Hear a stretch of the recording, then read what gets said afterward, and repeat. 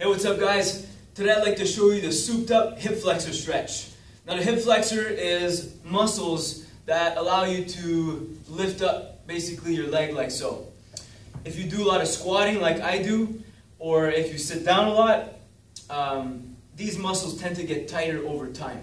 Now this stretch is going to allow you to release that tension and improve your posture. So here's how you set up. You're going to kneel down onto the ground.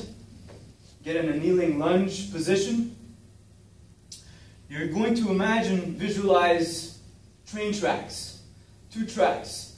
So one foot is going to be on one track and the other knee and foot is going to be on the other track. Both pointed forward, so you want to square off your hips. You want to bring the forward foot a little bit past the knee as opposed to directly underneath. On this side, you want to create a straight line between your knee, hip, and shoulder. What I'm going to do is put my hands in the small of my back. And I'm going to do a posterior pelvic tilt. So what it is imagine that your torso is like a soup bowl. Your hips is like a soup bowl. And you're trying to just spill it backwards like this, creating posterior tilt. You're going to feel this muscle kind of lengthen and stretch. You're going to keep that tension. So essentially, while you're doing this, focus also on contracting the abs and squeezing the glute. Push your knee down into the floor while having your hands in your lower back like this. You're going to do 10 rhythmical movements back and forth.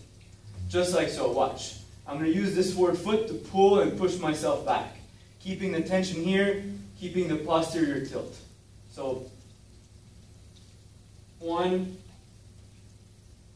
2, 3, 4, 5, 6, 7, 8, 9, 10. After 10, I maintain the bottom position, contract even harder, and I'm going to repeat 10 more times, just like so.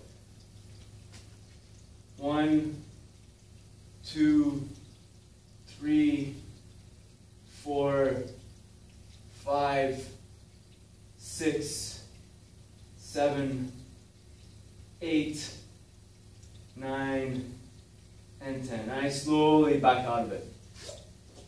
And you're going to do the other side the exact same way.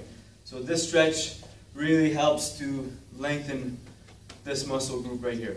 So practice it, then apply it to your squat, walk around and see if it improved. Take care.